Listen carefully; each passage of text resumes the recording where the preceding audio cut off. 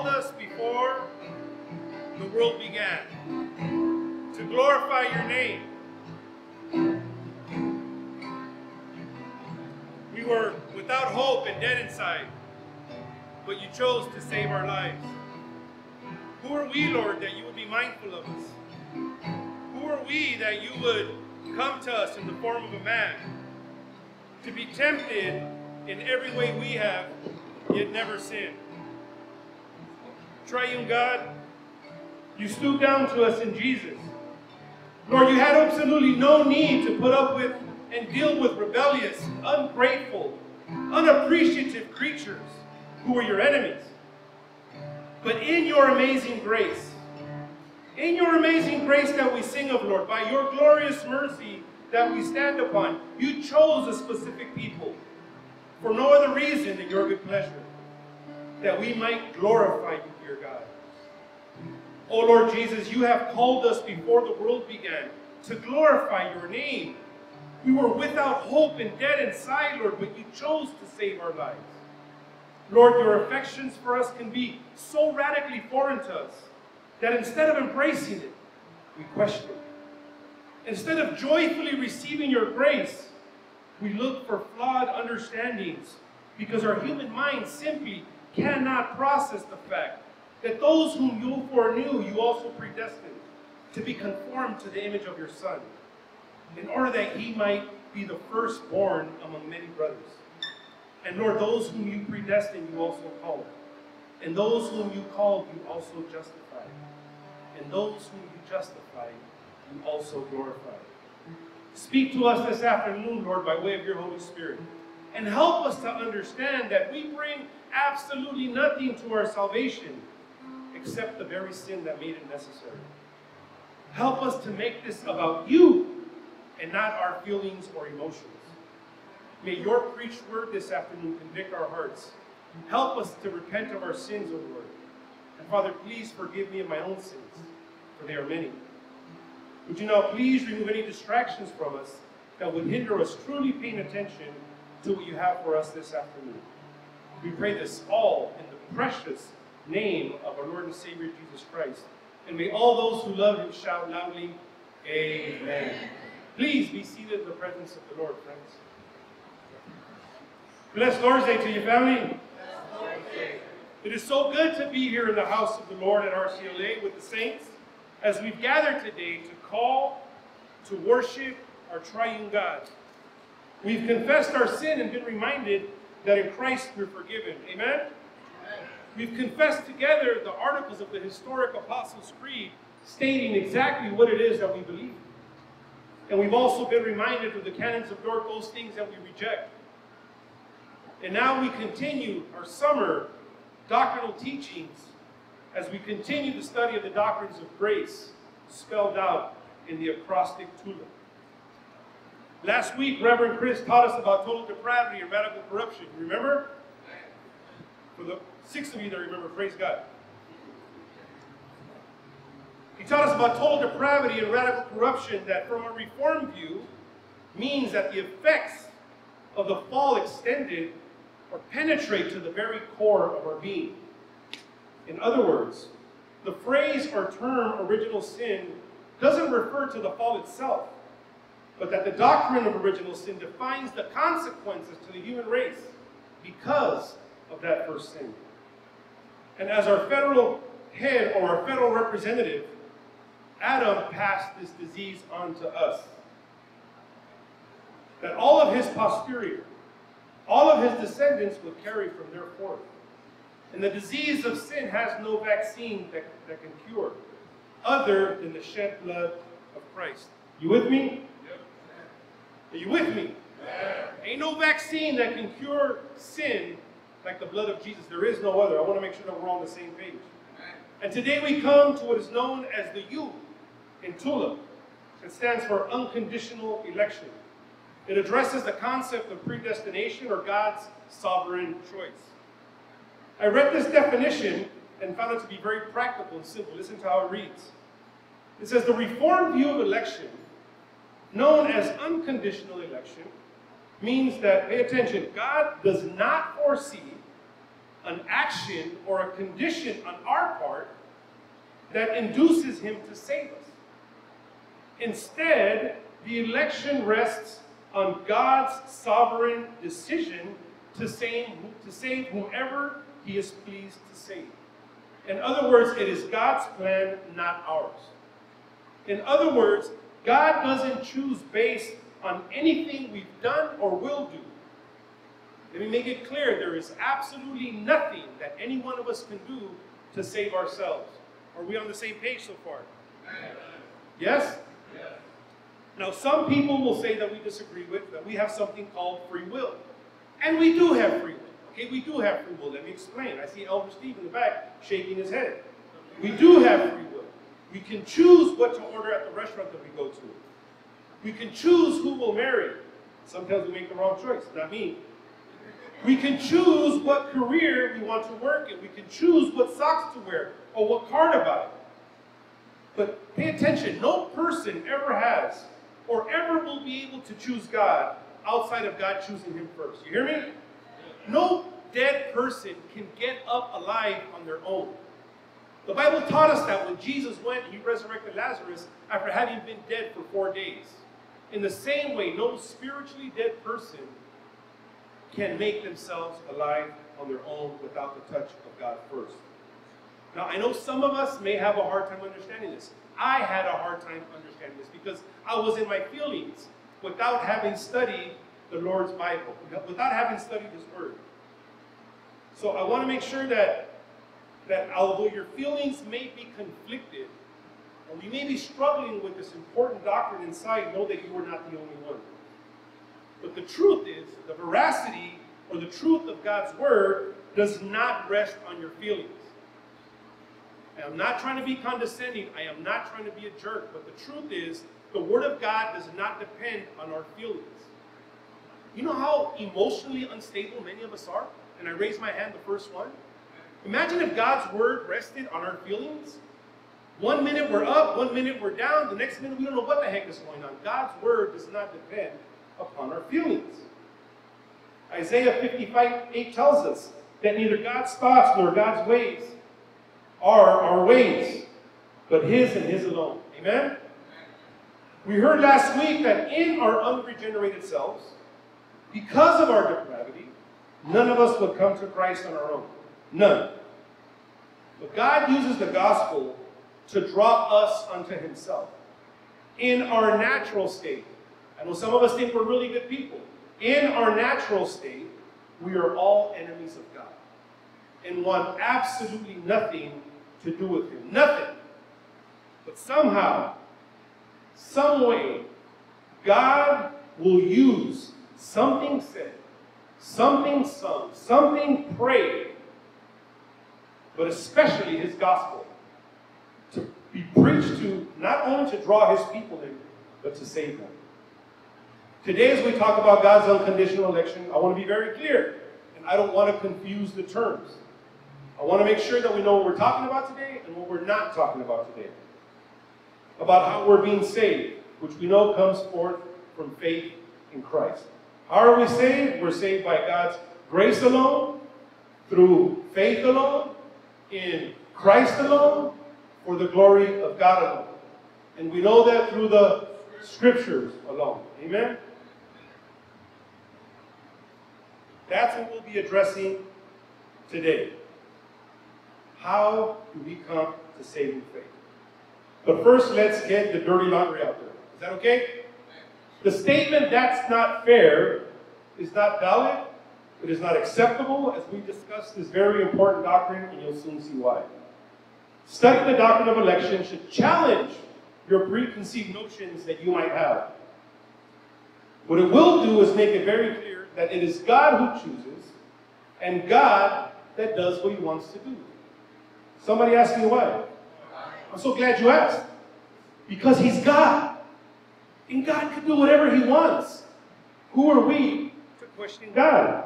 I don't mean question God like the psalmist did, like Job did. But I mean when we want to question him with authority, who do you think you are? God? But the question is, who do you think you are, oh man? Amen? So let's not get it twisted and think that that God would never do this or never do that because it's not fair. The very fact that God even stooped down to save a bunch of ratchet folks like us, that's not fair. That's not fair. So let's not get it twisted. I pray that by the time we're done today, you would feel more comfortable because this doctrine is true and because it would make us bold and fearless as we proclaim the gospel to people and in places who hate God the way we once did. It should humble us too. Remember, get out of the cage. It should humble us too. Being reminded of God's kindness and mercy towards us, it should make us humble, as it motivates us as believers to evangelize and to be used by God to reach His people. Amen? Amen? Amen. Now let's get to it. Please open up your Bibles to the epistle from Paul to the Romans. We'll be reading this afternoon Romans 9, verses 6 through 24. Can you please stand with me in body and spirit for the reading of God's word from Romans 9, verses 6 through 24. Let me get an amen when you're there. Amen. And the word of God reads as follows, fam, from Romans 9, 6 through 24. Now, it is not as though the word of God has failed, because not all who are descended from Israel are Israel. Neither is it the case that all of Abraham's children are his descendants. On the contrary, your offspring will be traced through Isaac. That is, it is not the children by physical descent who are God's children, but the children of the promise are considered to be the offspring. For this is a statement of the promise. At this time I will come, and Sarah will have a son. And not only that, but Rebekah conceived children from one man, our father Isaac. For though her sons had not been born yet, or done anything good or bad, so that God's purpose according to election might stand, not from works, but from the one who calls, she was told, the older will serve the younger. As it is written, I have loved Jacob, but I have hated Esau. What should we say then? Is there injustice with God? Absolutely not. For he tells Moses, I will show mercy to whom I will show mercy, and I will have compassion on whom I will have compassion. So then it does not depend on human will or effort, but on God who shows mercy. For the scripture tells Pharaoh, I raised you up for this reason, that I may display my power in you, and that by my name may be proclaimed in the whole earth. So then he has mercy on whom he wants to have mercy, and he hardens whom he wants to harden. You will say to me, therefore, why then does he still find fault? For who resists his will? On the contrary, who are you, O human being, to talk back to God? Will what is formed say to the one who formed it, why did you make me like this? Or has the potter no right over the clay to make from the same lump one piece of pottery for honor and another for dishonor?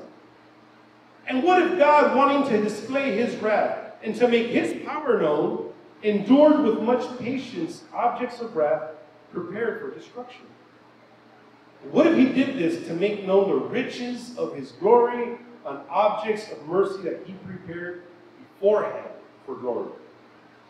On us, the ones he also called, not only from the Jews, but also from the Gentiles. People of God, this is the word of God. Please be seated, friends.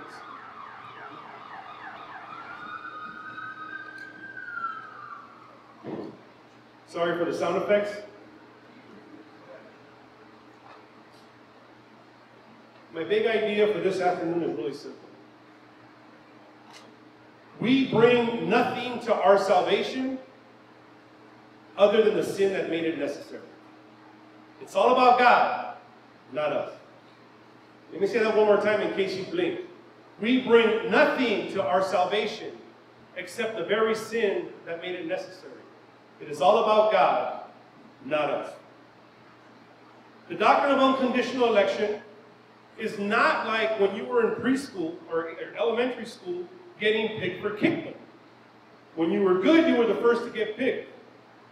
And if you weren't good, you were the last to get picked. The doctrine of election is not about elementary schools. The doctrine of unconditional election starts with a sovereign and a holy God that doesn't need anyone or require anything. He exists on his own, he always has, and he is superior to all because he created everything. He knows all things, he sees all things, he's in all places and at all times, and he's all powerful. God does not need us. He doesn't get from us what we should be giving him all the time. You know what he gets from us? He gets a headache. He has a bunch of spoiled, needy kids who are super dependent, who are super needy. He could have left us all alone in our trespasses as we were on our way to hell in a handbasket. But he didn't. Instead, he chose to save some, that he would be glorified in the midst of it. He chose to save some by way of his mercy, his grace, which means it was his unmerited favor, which means we didn't work for it, so we don't deserve it. Isn't this mind-blowing that God would give you something you don't deserve? For me, when I finally got my fat head wrapped around this doctrine of unconditional election, it blew my mind. Why would God choose to save a ratchet fool like me? Why? I don't know if you've ever thought about that. If you haven't thought about that, I'm worried, because that makes us think that we're good people and we deserve what God has given us because we do good things. That is not how we are saved, not by doing good things. Now that's the million-dollar question right there. Why would God even bother? You have another microphone? Why would God even bother saving us? Why? Why would God bother saving us? And that's the million-dollar question. But there are essentially two ways to view and two ways to understand election, which raises some questions. Now here are the two views or understanding regarding election. Are you ready? The first view, it's conditional election. God, before the foundation of the world, he looked down the corridor of time to see who would respond favorably at his calling, and he would then elect only those that would respond favorably. He would only elect those who would respond favorably. As he looked down the corridor of time, those are the people that would be the elect. Now, the Reformed view, that we believe the unconditional election, what we believe is this, is that God, before the foundation of the world, chose some to be saved due to no merit of their own, no works of their own, and no foreseeable action. The choice is God's decision alone to save whomever he is pleased to save. Are you with me? And these two views, they raise the same questions on either side. And the non-reformed view would say that, one, why did God only save some and not all? It's not fair. Why would God only save some and not save all? And that's a legit question. The other question, the Reformed view would ask, why would God even save anybody? One view says, why would God not save everybody? And the other question says, why would God even bother to save anyone, period? And that's what we want to answer today. But before we get into these two questions, how about we break down this passage briefly and set things up that we might have a better understanding of why God used the Apostle Paul to write this specific doctrine and letter and put it in place where he did. Let's answer these three questions first. And the first is this. In verse 6 we read, did God's word fail by not saving everybody? The second question we'll answer from verse 14. Is there injustice with God because not everybody will be saved? And the third comes to us from verse 19. Why then does God still blame us for not believing and not being saved? Why then does God blame us for not believing and being saved? Let me repeat my big idea once again. We bring nothing to our salvation other than the very sin that made it necessary. It's all about God. It's not about us, friends. So what does this have to do with God's unconditional election of his people? Did God keep his word? Did his promises to Israel fail? Let's see. In verse 6, we'll ask the question, did God's word fail? Now, it is not as though the word of God has failed. Let me say it again. It is not as though the word of God has failed, because not all who are descended from Israel are Israel. Paul asked the question and immediately answered it. It is not as though the word of God has failed. God has kept and will always keep his promises. At least to true Israel, his church, not national Israel.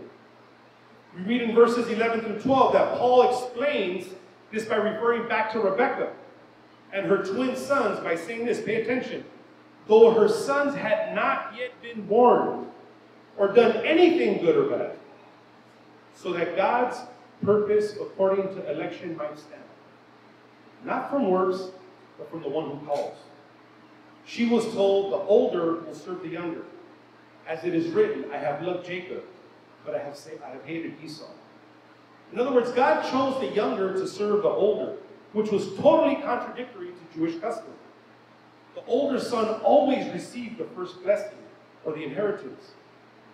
But here, before the twins were even born, before they had done anything good or bad, God had already chosen the younger instead. But that's not fair, Rev. Why did God choose? Let's read verse 11 again. So that God's purpose according to election might stand. That's why he chose. So that God's purpose according to election might stand. So if God alone chooses, why do those who don't respond favorably to the gospel still get punished? And that brings up a second question. Is God then unjust? Verse 14. Is there injustice with God? What should we say then? Is there injustice with God? How does he answer? Absolutely not. Not just a no, absolutely not. A resounding no with an exclamation point behind it.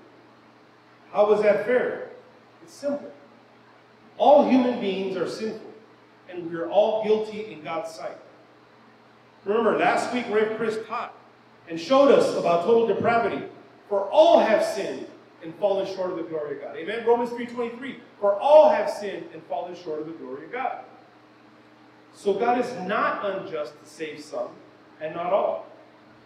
Because all of us want nothing to do with him until he regenerates us. Before he gives us the gift of faith, none of us want anything to do with him. And when he does, then we have a desire for him. Now, if you're asking yourself, well, then why are those people still held accountable who do not turn to God? That's a very good question. And it takes us to verse 19 in our third point. Why then does God blame us? Verse 19 reads, you will say to me, therefore, why then does he still find fault? For who resists his will? In other words, why then does God still hold us accountable? And the answer comes to us in the following verses. Who are you, O human being, to talk back to God? Who do you think you are talking back to God? Will what is formed say to the one who formed it, why did you make me like this? Or has a potter no right over the clay to make from the same lump one piece of pottery for honor and another for dishonor? And what if God, wanting to display his wrath, to make his power known, endured with much patience the objects of wrath, prepared for destruction? And what if he did this to make known the riches of his glory on objects of mercy that he prepared beforehand, on us, the ones he also called, not only from the Jews, but also from the Gentiles? In other words, who do we think we're talking to? Have we forgotten that we're talking to a holy God?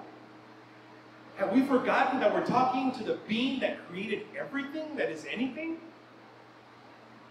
We're talking about the one that created absolutely everything, the one that put the moon and the stars in the sky, the God who parted the Red Sea for his people to escape the Egyptians, the very God who calmed the wind and the waves, the very God who healed thousands of people, the very God who fed thousands of people with just a few fish and a few loaves. And if this God has chosen to, out of his own free will and pleasure, to mercifully save some who were not worthy of being saved, that makes him good. And makes him merciful, and it makes him compassionate, not unfair. unfair is this. Why did he even save any to begin with? So to be clear, and recap this brief message. 1, friends, God's word has never failed. 2, God is not unjust to not save everyone. And 3, God does not remove punishment from unrepentant sinners. Period. He doesn't harden soft hearts. Let me say it again. God does not harden the soft hearts. He allows hardened hearts to be hardened even more so. Just like he did with Pharaoh. He is just and he is righteous. So that means he will enforce punishment on those who deserve it, which is all of us. But the game changer is this, that in his goodness, he chose to save some. For no reason other than his good pleasure. And for that, he is amazing. For that, we should focus our time on being grateful and not questioning such a great mercy over that authority that he exemplified. We should be burdened to share this gospel with everyone who we come into contact with, because we don't know who is elect and who isn't. The doctrine of God's unconditional election does raise some questions, as I mentioned earlier. It raises concerns, and I want to make sure that we address those too. Let's go back to the 2 questions I asked earlier. Why did God only save some and not all? And 2, why would God even save anybody, period? The first question, why did God only save some and not all? I think we made it clear today that God didn't have to save anybody. None deserved to be saved. None came to God prior to his regenerating our hearts. Verse 15 clearly states, I will show mercy to whom I will show mercy, and I will have compassion on whom I will have compassion. The truth, friends, is this. We've got to get it clear. God doesn't owe us anything. God does not owe us anything. There are just certain things that we will never understand. And that is something I love about a Reformed faith, a Reformed tradition, that we know when to admit we just don't know. We're not scared of admitting that is one of God's mysteries that we will never have clear this side of glory. And we're okay with saying that we don't know. But what we do know, we clearly see or deduce from Scripture. And this is where our biggest problem lies at times. We want to hold our feelings and our emotions higher than the authority of Scripture. Let me hit you with something really quick to get things back into perspective. With me? Matthew 22:14 says, for many are called, but few are chosen. Second question, why would God even save anybody? This is the bigger question right here. But let's put qualifications and criteria for God choosing who to save on hold for now. Let's help reframe this perspective by putting things in logical order. And this begs a question as to, why would God even consider saving anybody from it? In the Old Testament, we can see the same rebellious story over and over. But first, can I hit you with the real? Why did God even choose Israel first? We can say, well, that's not fair. That's not fair to the Egyptians, Rev. Why did God choose Israel, not the Egyptians? Well, yeah, let's add to that. Why didn't God choose the Canaanites, the Jebusites, the Perizzites? Perizzites, not parasites. We can say that's just not fair. But friends, God specifically chose the people of Israel. He later included the Gentiles, meaning us. And we see in Scripture that ultimately true Israel is the universal church, not the country of Israel. So what do we do with this? Well, one, we either believe what Scripture says or we don't. That's the gist of it. Either we believe what Scripture says in its totality or we don't. If we do, we're going to struggle with some tough things. And if we don't, that's a whole other story. We either take the Scriptures in its totality and struggle with the difficult doctrines, or we begin to cherry pick the parts we like and we discard the rest. And that is dangerous. That is dangerous. 2 Timothy 3:16 and 17. What is Scripture for, Rev? All Scripture. You catch that? All Scripture, not just the parts you like, all Scripture is breathed out by God and profitable for teaching, for reproof, for correction, and for training in righteousness, that the man of God may be complete and equipped for every good work. Catch that. Scripture is breathed out by God, and it is profitable for our teaching. It is profitable because it exposes our rebellion. It corrects our mistakes, and it trains us to live God's way. Through the Word, we are put together and shaped up for the tasks that God has given us. Almighty God has given us His Word. The Creator of all things stooped down to speak to us. The all-knowing, all-powerful, and all places God chose for no other reason than His good pleasure to not let all of His creation enter eternal damnation. And in His mercy, He has graced some of us for His glory. And that is not unfair. It is beautiful that even though none of us should be saved at all, because He is good, some of us are saved. Friends, we bring nothing to our salvation other than the very sin that made it necessary. It's about God. It's not about us. So what does this look like practically in our life? I've got a challenge for you. The challenge is this. Embrace God's grace in your election, knowing that it wasn't because of anything you've done, but His grace alone.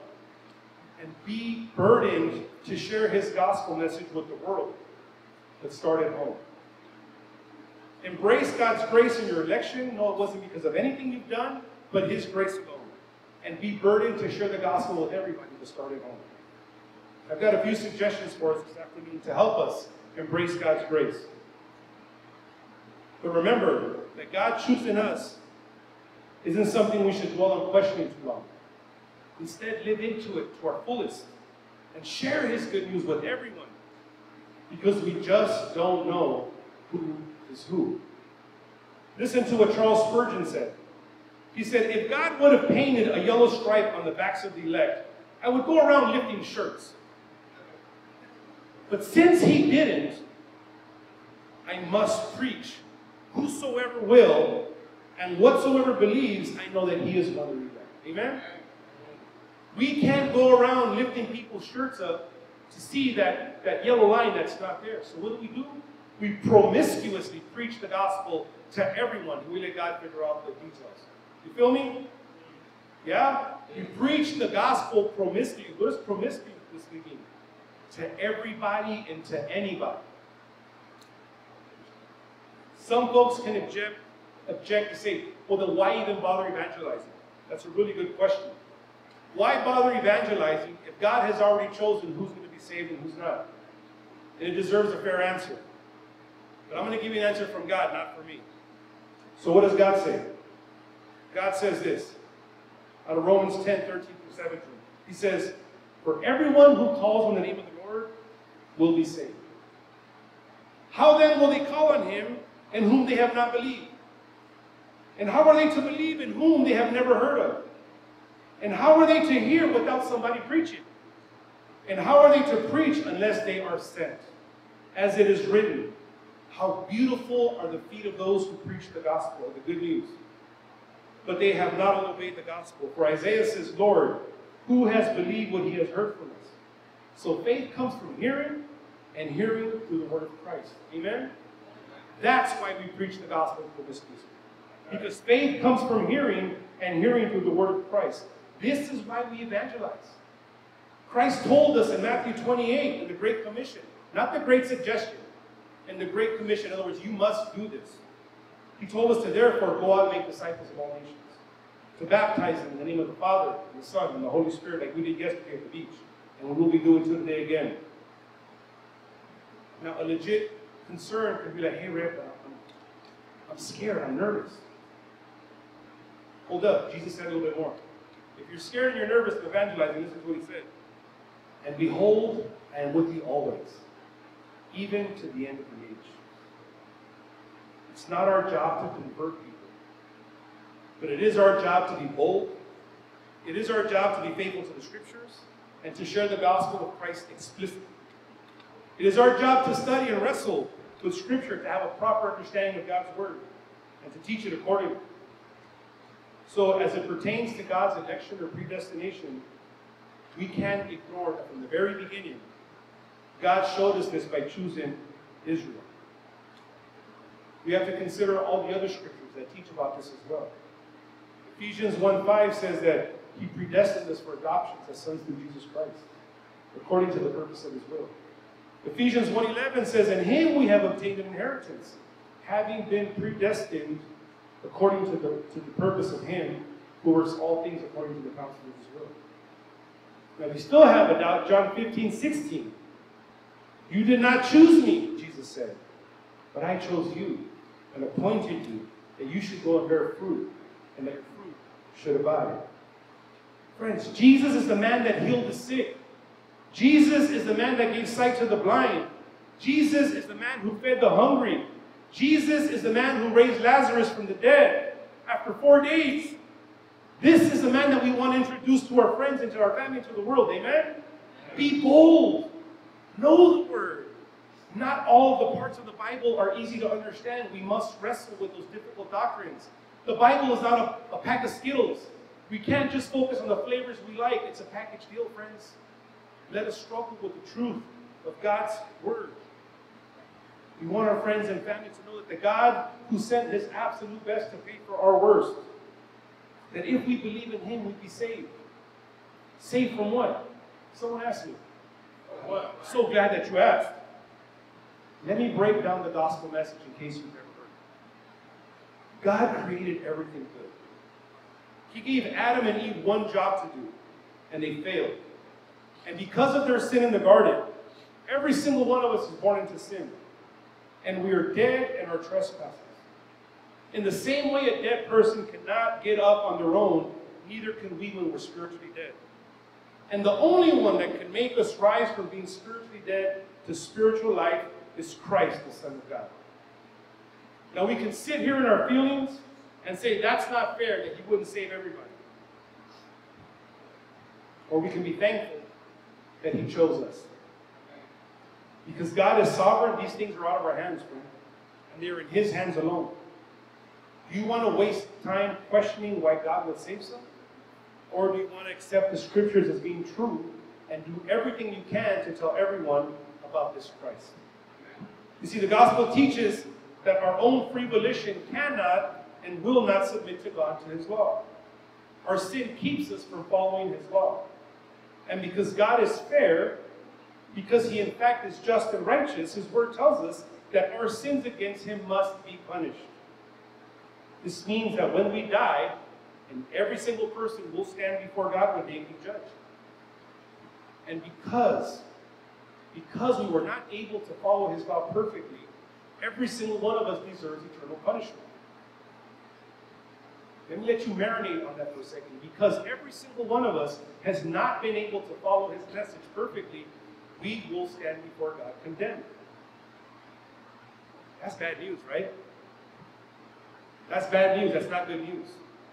But you see, the good news of the gospel is that Jesus Christ, he did follow the law perfectly. He came into the very world that he created.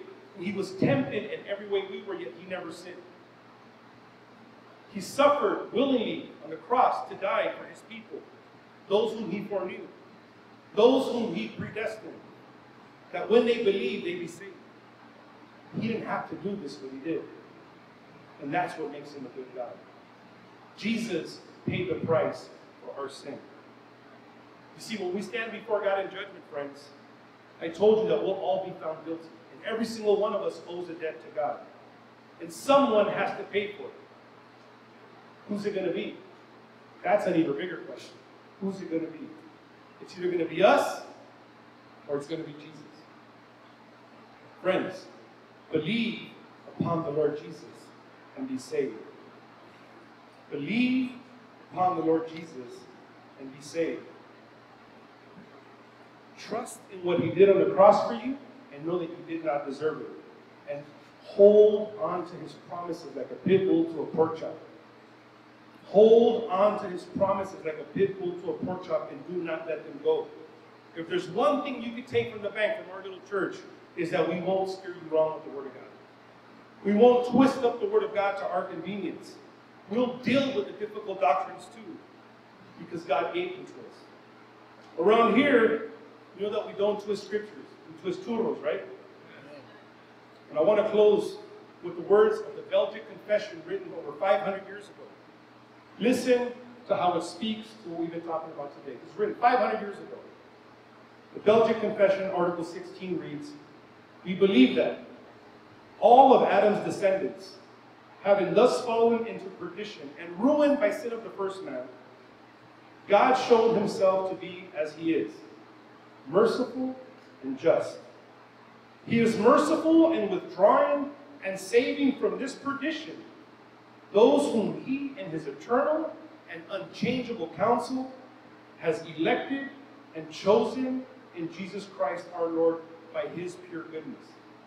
Without any consideration of their works, he is just in leaving the others in the ruin and fall into which they plunge themselves." Amen? Let's pray. Triune God, we know that since all people have sinned in Adam and have come under the sentence of the curse and eternal death, you would have done no one an injustice if it had been your will to leave the entire human race in sin and under the curse, and to condemn them on account of their sin. But Lord, in order that people might be brought to faith, you mercifully have given us your gospel, and you send proclaimers of this very joyful and truthful message to the people whom you wish and at the time you wish. By this ministry, people are called to repentance and faith in Christ crucified. Would you help us today, O Lord, to be proclaimers of your truth? Please strengthen us to be obedient to your word, to not question your word, but to truly make it an effort to understand it, to be obedient to it, and to serve you by proclaiming it. We pray this all in the precious name of our Lord and Savior Jesus Christ. And all those who love him shouted, Amen.